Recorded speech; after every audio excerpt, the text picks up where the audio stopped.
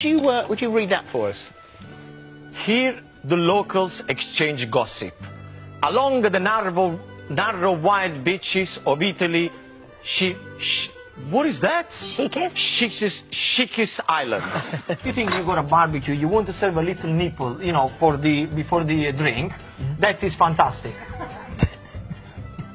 What are you laughing at? Nothing. Okay? So just a little nibble, yeah?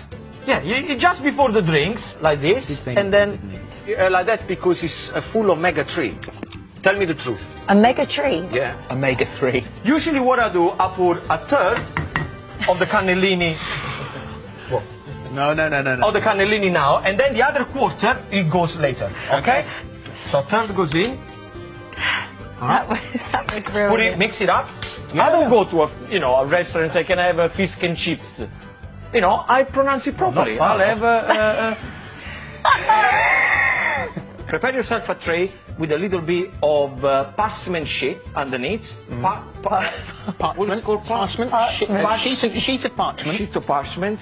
And then you start to, let's not start with this. So, then you start to roll your pastry out. Stay with me, okay? And this is going to be shit all the way. Can you eat this one? Yeah. Good. I'm asking just in case you have one of your, I can do this, I can do that, I can do the other. Seriously, since you've been up the fluff or whatever it's called, it's been, or how do you say again? We had this conversation this morning. You've been a nightmare to cook with. Just, I think, is what you're... Okay. Is there any other word for this so then I can use? Just a sheet. Just a sheet. Just saying it correctly will do it. What you have to do, you roll out the sheet until more or less the same size of this other sheet. So...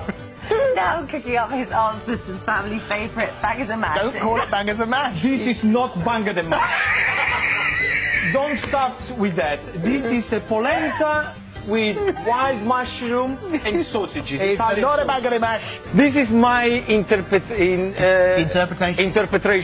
of the sausage in the hole. Toad in the hole. Sausage in the hole. Does Toad offend you? No, but sausage in the hole sounds fantastic.